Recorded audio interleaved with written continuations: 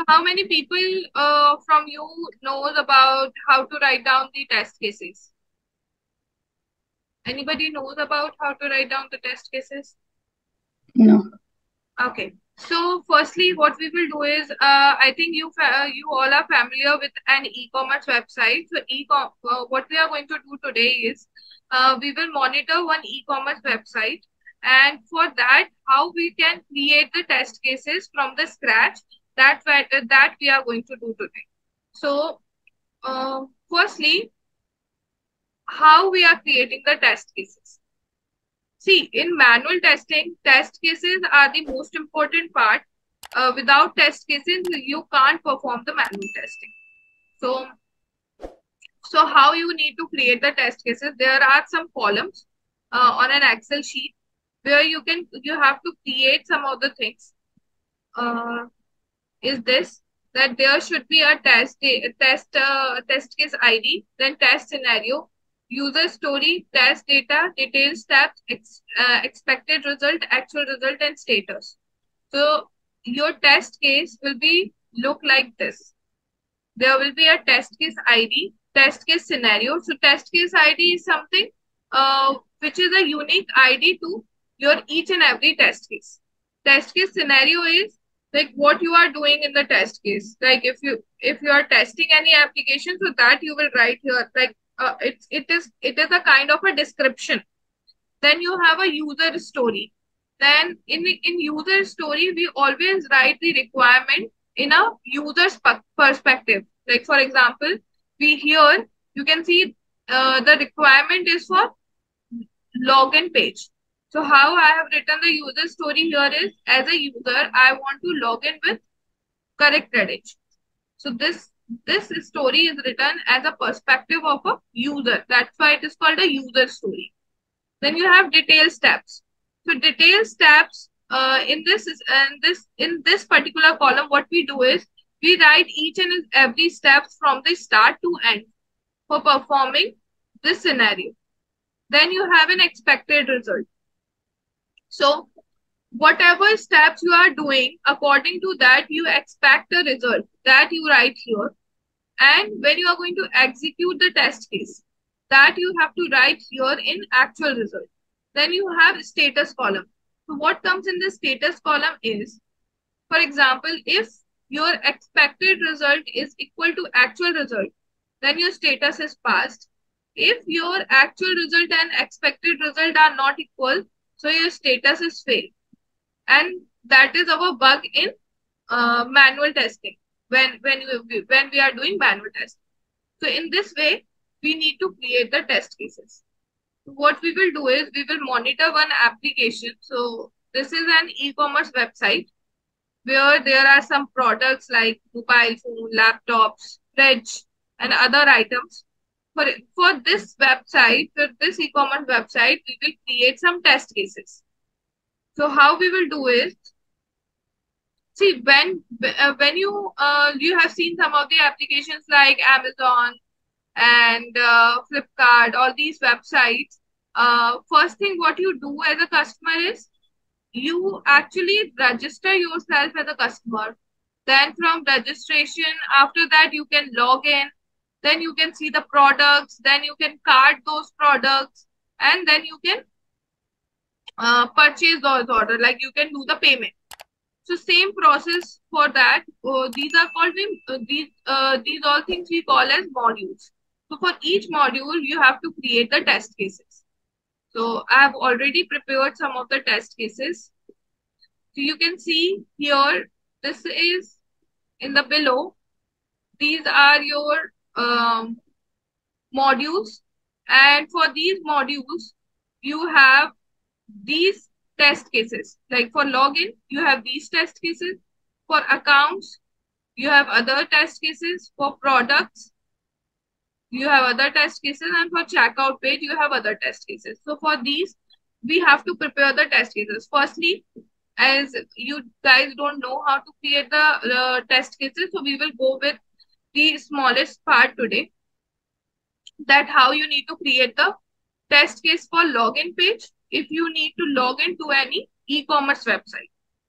What we will do is first we will monitor the website. So for login, if you open the website, you need to come to this section at the right corner. When you click here, it will take you to the sign up page. So you need to pass your credentials and then you need to click on sign in. Is it clear, guys? Still here? Any doubt? Anybody needs to ask anything? Okay. So for this one, we will create the test cases. What I'm going to do, I'm just going to create it here. I'm not just going to explain you from here. I will just create it from here. So first is, we will write test case ID. Then you have test case name. See, you can take this column also. And if you want, you can leave this also. Test case name. Then you have test case description. Then you have detail steps.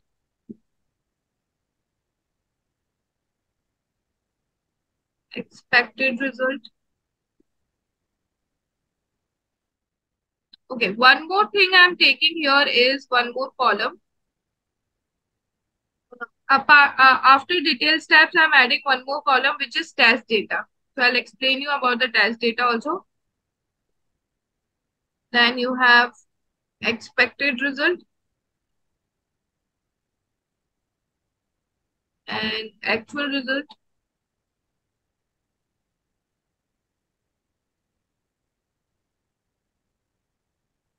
Then you have status. And here you can add one more column as bug.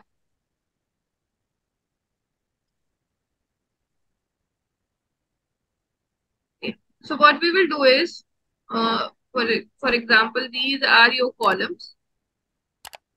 Now I will write down the first thing, which is test case ID. So test case ID is a unique ID to each and every test case.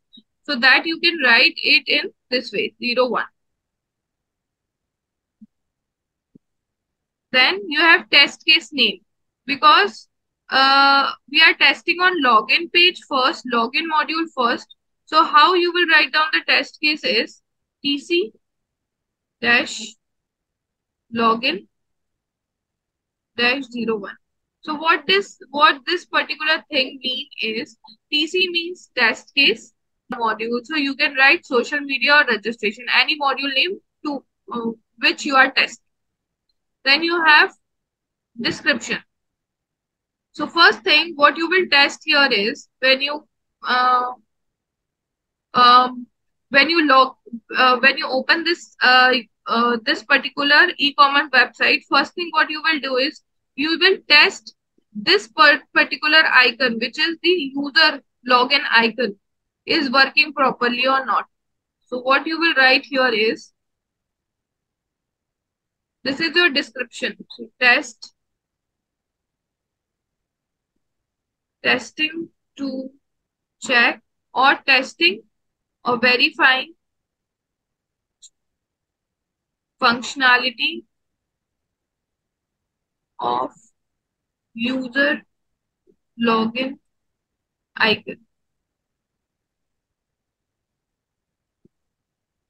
So what we are testing? We are testing on this login icon. When I open, for example, I'm opening it again.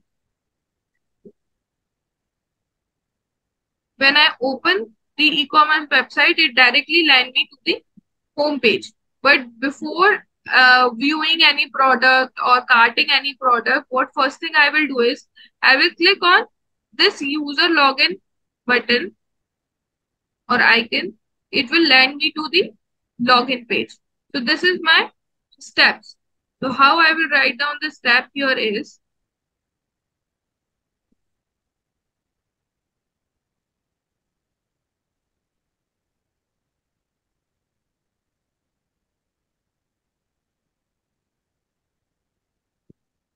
with the URL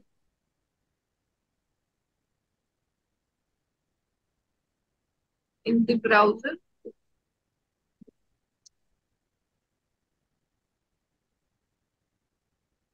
Next is click on the user login icon. So this is my steps. That first thing what I will do is I will pass this URL and I'll click on this icon. So I will get this page. So these are my two steps.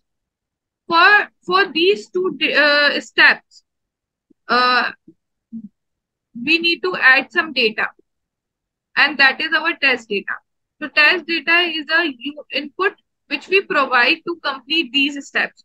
So here for completing this step, what data I am providing is I am providing this URL. Then I can see the login page. So this is the data I am going to provide. And one thing you will see whenever a tester creates the test cases, here he writes optional. Why it is written optional? Because some places at some steps test data is required, and in some places test data is not required. For example, when I click on the user login icon, there I don't need any data to be passed on. I just need to click on the icon. So here I don't need any data. That's why it is optional. Then if I pass this URL, page should display.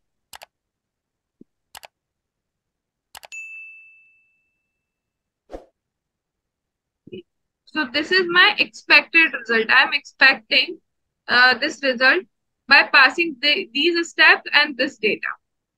Now, because I'm expecting it, now if I'm going to execute the same thing, what I will do is I'll just pass the URL. I've passed the URL on the browser and I click on that login icon. So I get the login page. So this is my execution part. So I get the same actual result. So my status here will be pass. Any doubt, guys? Anything you guys need to ask about the steps? You said test data is optional. Yeah. Meaning, without the test data, how can you actually perform the test? Okay. Why I said optional? Because at some steps, like here, you can see there are two steps. That open the URL in the browser and click on the user login icon. I see that optional. That means if it is required, if the data is required, then only you can write down here. If it is not, then you can leave this space. Because if I need to pass the URL, I need to open the URL in the browser, I need URL. So that I have passed here.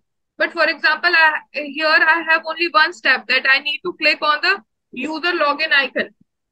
So for clicking on the user login icon, I don't need any data because already a login icon is present there, and I just need to click on that.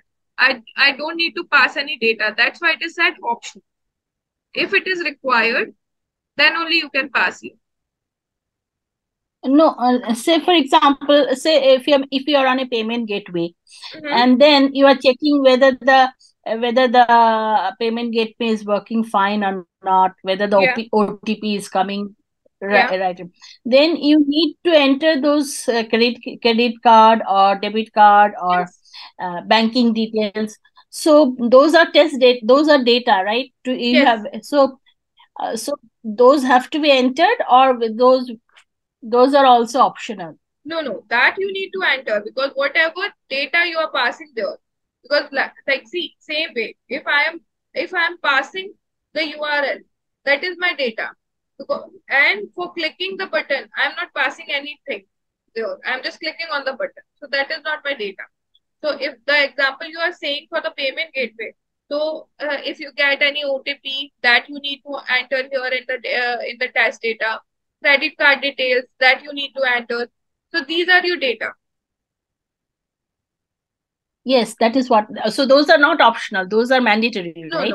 No, that is mandatory. That you need to enter here in the test data column.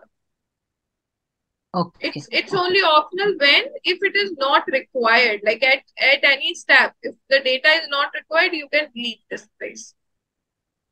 Okay. Got it. Oh. Anyone else? Anyone else need to ask anything? Button. So I will verify these. How I will verify these is I will check the input fields with incorrect credentials, correct credentials, and see what results I get. Firstly, I'll pass the valid data, which is like, for example, here my valid data is this idealan360@gmail.com and password. So if I pass this, these are my valid data. It should accept the value. If I pass no invalid data, so it should not accept the value. So that we will do first. So I'm writing the second test case here. Same way, PC login 02. Here you will test is testing check input fields with valid data. So the steps which you have written here above, these you need to write down here again. And you need to add one more step, which is enter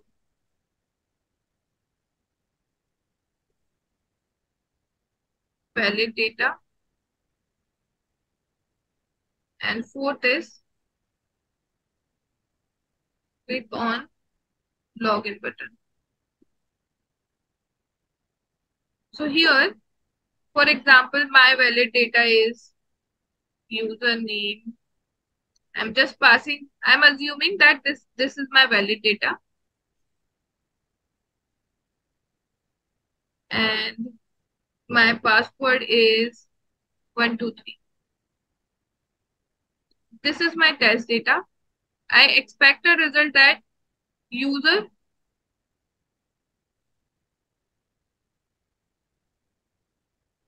should able to log in. And if I get if I pass these credentials here and I click on sign in and I log in, so my actual result will be user is logged in and my status is pass. Now if I'm writing the third one.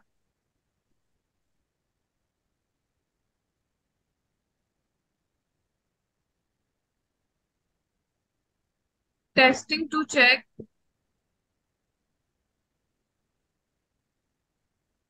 input fields with invalid data. So all these four steps will be same you need to add here. And now we are adding the username as, for example, 123. And my password equals to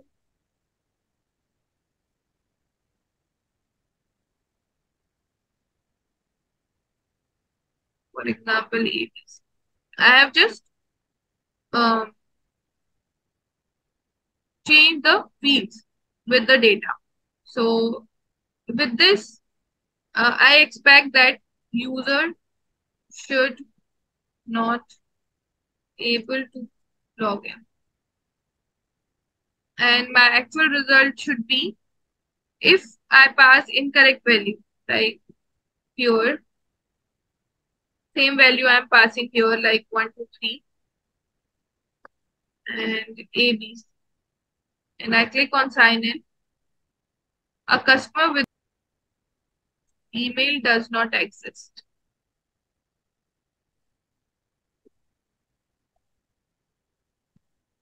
If I get the same, like my expected and actual result are same, so my status is pass. Till here, guys, any doubt, anything you need to ask? See, these are the scenarios. So Yeah, please go on. I have one question. Yeah. Yeah. So what? So over here, there in this there is a bug, right? The username and password they are not matching with the correct username and the correct password. So there is a bug. So what do you have to write for the bug column? Okay. Here we don't have bug right now because my expected result and actual result are equal because I expect that user should not able to log in. And my actual result is same, that user is not able to log in and he gets the error message. So these are same. But for example, here, Oh, yeah, oh, yeah, I if, see. Yeah, if, I so if the expected result and the actual result are not the same, okay, if it is not equal, then you have a bug. yeah, then I have a bug. So whatever actual result I get. So for example, this one, that with this user ID and password, I expect that user should able to log in. But user is not able to log in. For example, I get here bug. User is not able to log in. So this is what you have written. This is you have written the actual result. Here you will change the status to fail. And what we do in the Mhm. bug is there are some applications like Jira, we have Bugzilla. So in that application, when we write down our bug, there a bug ID is generated. So bug ID is same exact equals to the test case ID. It could be written in this way. I'm writing it as bug 01, for example. So what we get is when we assign the bug or when we create the bug inside that application, Jira or any other project management tool, there we create this bug. So there we get a generated bug ID that we can write here. Because what happened is when we use this project management tool, so with that, and we create some things there like test cases or bugs. So we are going to assign those bugs to the developer. So already we have assigned the bugs to the developer through the application, as well as we are going to provide these Excel sheets where I have written all the test cases. So he will get an ID that for this particular test case, this bug is created and it is also assigned me there in the Jira or in that application. Oh, that means with I mean, even in the Excel sheet, even I mean, is these are for manual testing, right? Yes, So yes, manual testing, whatever test cases you write, it has to be complemented with Jira, yeah, where you do run those test cases and bug and stories and everything, all those things. I mean, the yes, sprint and issues and everything, it has to be complemented along with Jira, yes, because with in Jira only we can give the bug code, right? We yes, can we give the can get, code for the bug. yeah. But see, we can create a bug reports also. We can create bug reports, but it will be hectic because same way the test cases which we are creating here, same way you have to create the bug report. You will get Mm-hmm. same thing, bug ID, bug description, and all these things you need to follow. So like to um, manage that time and effort, what we can do is we can create all these things in the platform, that application, and through there we get that ID that we can mention. Mm-hmm. Okay? So I mean, if we can write it only, if we can write it in Jira, all these test cases and everything, then is there any requirement for writing it in this Excel sheet? See, we don't Because write everything we all are going the to write in the Jira only. Yeah, we will not write each and every test cases in Jira because right now you can see only there are two test cases or three test cases in front of me. When you will work in a company, there you need to create hundreds of test cases. So only those test cases you will mention Mm. in those applications. where you already find out the bug, because we will first thing what we will do as a manual tester is we create these test cases in Excel. So already we know that this particular test case or the module is not working, or we get bug at this section. So only this test case you will mention there in Jira or in any other application like Bugzilla. Okay. From there we assign it to the dev. Because there are so many, like you have seen Jira. So Jira has a long process to create test cases. You need to follow some Yes. steps. So if we are going to Yes. do all the steps, like all the test cases, if I am writing there in Jira with all those steps, so it will take so much of time. Okay. So only the ones which has some issues, that is Yes. bugs, things like that, only those will be written in Jira Yeah. to solve those bugs, right? Okay. Yes, yes. Okay. So Okay. yeah. No. Okay. So anybody else needs to ask anything here?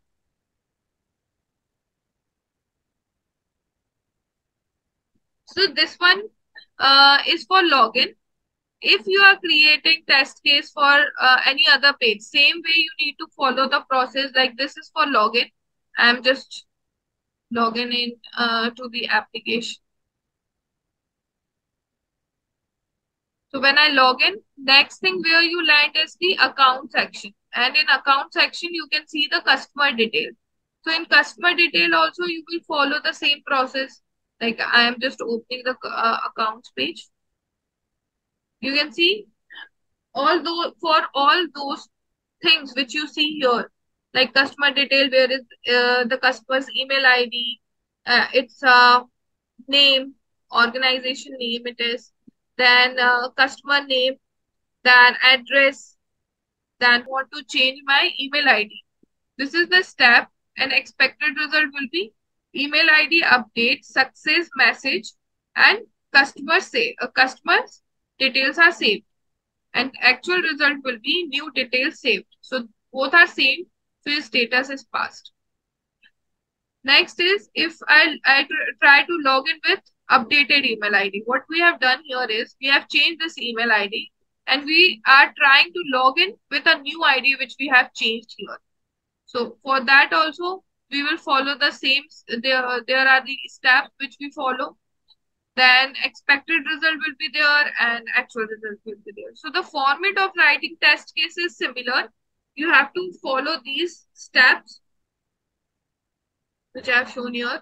Test case ID, test case name, test case description, detail steps, test data, expected result, actual result, and status and bug. So these will be same. Only you need to work according to the each and every section of the e-commerce website. It depends. It is a login page, registration page, accounts page, any other page like payment, product page. So that you need to follow. Anybody, guys, anything you guys need to ask? Because I can see 5 people are there. So I'm just giving you 2 minutes. Guys, just see if you want to ask anything, any questions you have, anything which I can repeat. So we don't have to give the name, like we don't have to explain what the bug is, right? In the bug column, we just give the numbers for each bug for the failed cases. Yeah, you can see when I say where we create bugs in Jira, there already see our bug is that user is not able to log in with these credentials and he gets this message. So this is our bug and this will be our bug description as well. So same way when as I told you that when we create the bugs in Jira, the description which we write while creating the bug is the same description. It is written here in the actual result. Okay. Thank you. So no problem. So when a developer open the bug ID which is present here, he will see the description of the bug, that this description is the bug has this description. Even you can add the screenshot of the bug, that this bug at this point you get the bug. That screenshot also you can add there in Jira. Okay. Anyone else need to ask anything? Hey guys, I'm just waiting for 2 minutes more so that if you guys need to ask, because test cases are the most important part in manual testing. Uh, so without this thing, you can't do the manual testing, because you are not the one who is handling this manual, these test cases. Uh, like there are different people who can use your test cases. It could be your project manager, business analyst, developers, even your testing, like you're in your testing team, your different colleagues, they can also use your test cases. So it should be simple in writing, like whatever you are writing, it could be understandable to each and every other person who is reading the document. Anyone who needs to ask anything?